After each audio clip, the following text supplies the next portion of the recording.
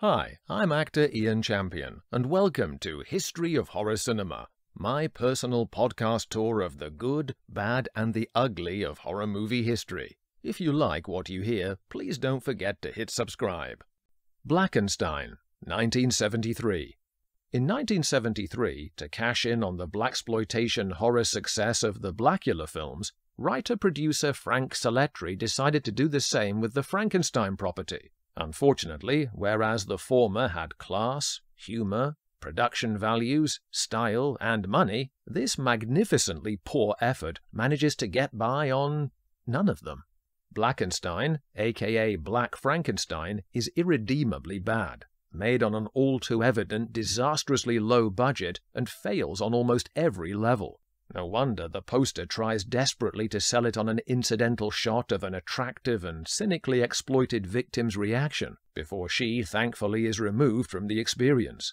Dr. Winifred Walker, Ivory Stone, a fitting equity name for this inflexible actor, is a former student of Dr. Stein, John Hart, and goes to see him to beg him to help her husband with possible pioneering limb replacement surgery, after he is rendered paraplegic in Vietnam. We find all this out immediately, as the abominable script has her pouring out a truckload of exposition to him in one unsubtle and direly expressed chunk. Actually, if you think that's unsubtle, listen to the resoundingly ominous music cue as she waits in the hall. It signals all manner of fateful possibilities, but is completely out of any context with her waiting patiently for Stein's appearance. The score does this, in fact, more than once, managing to draw attention to itself in a gleefully clumsy manner later on for no plot reason. Hart resembles a cross between Harold Gould, from Barney Miller, and Dick Van Dyke in Diagnosis Tedium, but has none of their talent. He has, however, developed a technique of saying all his dialogue with a precisely measured level of non-interest, as though he's running lines off camera. Hall was a former Western actor. His lazy delivery may have been acceptable on the prairie, but coupled with Stone, the oter and the non-emoter have clearly more in common than medical training. They are a symphony of somnambulance. To enhance the shoddiness, director William A. Levy obviously wanted to include as many reference points to the old Universal Frankenstein films as possible. The first is the lab assistant Malcolm, Roosevelt Jackson, whose monotone recalls Igor, unless I'm being too charitable and he's simply crap. He conceals a burning desire, if you can tell, for Dr. Winifred under that white-coated exterior, and when rejected by the good doctor, hell hath no fury like a lab assistant scorned. Malcolm exits to secretly transfer what looks like hair dye from one bottle to another. The brute. Come the operation, and we witness the entertainment factor of script, actors, and near-zero production budget trying to conceal a total lack of any medical research. Stein talks about my special DNA formula. He supposedly won the Nobel Peace Prize for genetic DNA code work. He tells his protégé, "The fusion looks excellent, Winifred," as he rummages hidden under Eddie's sheet on the table. But they're not fooling anyone. When they can't figure out why initially results aren't more forthcoming, they confer. The cell match tests look all right. Stein ruminates on the matter, concurring, all the blood tests seem all right. Fortunately, this blinding medical jargon is helped by regular wide shots of the lab equipment, an homage credited to the original Universal effects designer Kenneth Strickfaden. Sadly, the gear in this tawdry tribute looks like a museum exhibit room with the various static electricity gizmos, tubes, etc. sparsely laid out, less than the sum of its parts.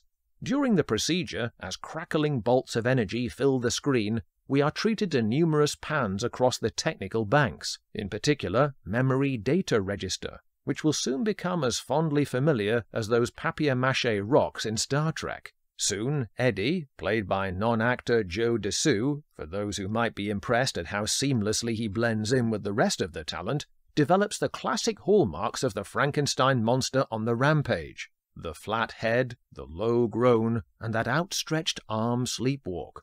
Why do human monsters bother making that gesture, by the way?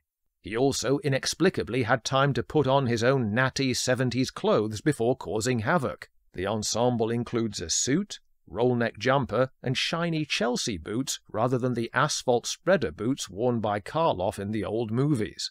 Now that he is suitably attired for a night on the town, Eddie goes homicidal, starting with the male hospital orderly who abused him in his recuperation there. In silhouette, he tears the man's arm off behind a ward curtain and storms off.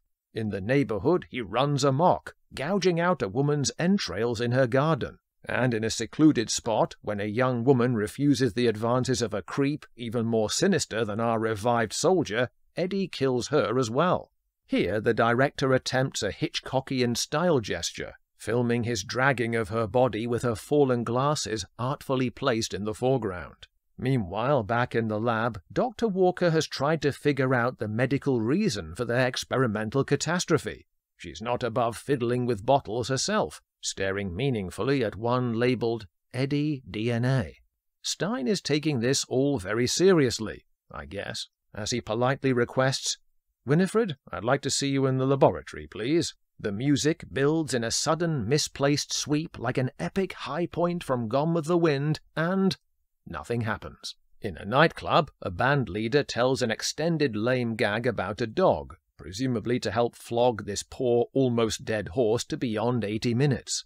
Outside, a smoking customer gives an eye-popping reaction on seeing Eddie that has to be seen to be disbelieved. This is when the poster lady is dismissed by having her own entrails torn out and fondled externally. Is this some kind of fetish with Eddie?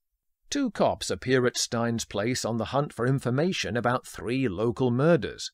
The white one looks like a dodgy, pencil-moustached mafioso. The black lieutenant, Jackson, seems normal until you hear his bizarre witness interview technique later in the club. "Settle down and tell me exactly what you saw." "I've told you once." "Well, give me a description of what you saw then."